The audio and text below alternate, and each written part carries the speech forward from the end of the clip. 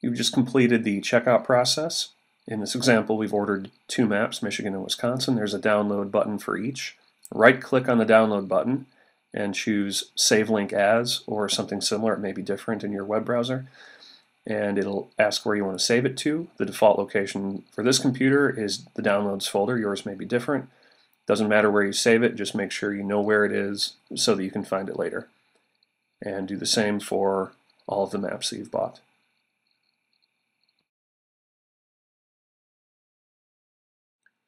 The files have finished downloading and we're in our Downloads folder, which is where we saved the files. You're going to have to run each of the maps you've bought. So we'll start with Michigan here. Double click on the file to run it.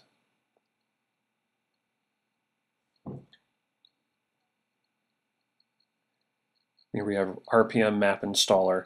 This program will install the map on your computer, not on your GPS. That'll be the next step. Here you have the license agreement. Look through that.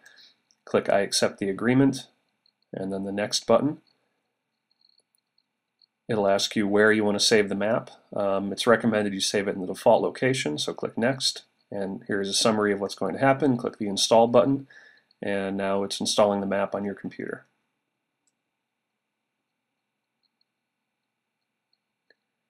When you're done, if you have more maps to install, just do Finish. If this is the last map you have to install, you can click the I'm done, run map source now button, or if you don't have map source, this will say I'm done, run RPM map loader now.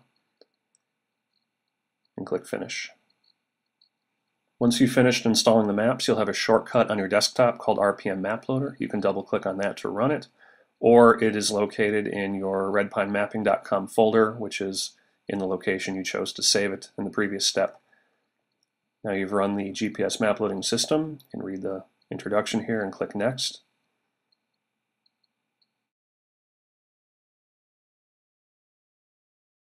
At this point, you'll want to connect your GPS to your computer, put the SD card in the SD card slot if it's so equipped, and then hook it up to your computer with the USB cable. Or you may insert an SD card into your computer's built-in SD card slot or a card reader and save the map to the SD card that way.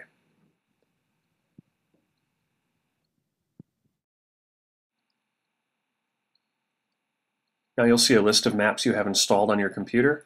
The overlay versions are transparent and trails only and are intended to be used with other maps such as Garmin's Topo, and the other versions are complete and have their own lakes, rivers, and roads.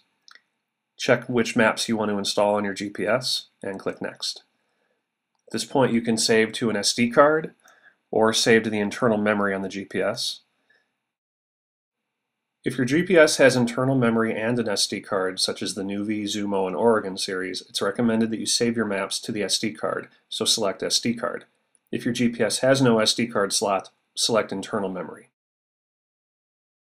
If you do choose SD card, the next screen will be a list of devices you have connected to your computer, including your GPS and the SD card. Choose the SD card from the list, not the GPS itself, and then click Next. You'll now see the maps that are going to be loaded onto your GPS. If that's the correct list, click Send Maps. While this is happening, the program will be unresponsive for up to a few minutes. The screen means the maps have been transferred to your GPS, and at this point you can view the GPS usage instructions, which will give you information on turning the maps on in your GPS and routing. And click Finish, and if you've selected the instructions, you'll see those now. You can now unplug your GPS and turn it on. You'll need to enable the map in your GPS's map menu, and the process for doing that is outlined in this GPS map usage instructions file. If this file fails to open on your computer, the document can also be found on our website at redpinemapping.com/support.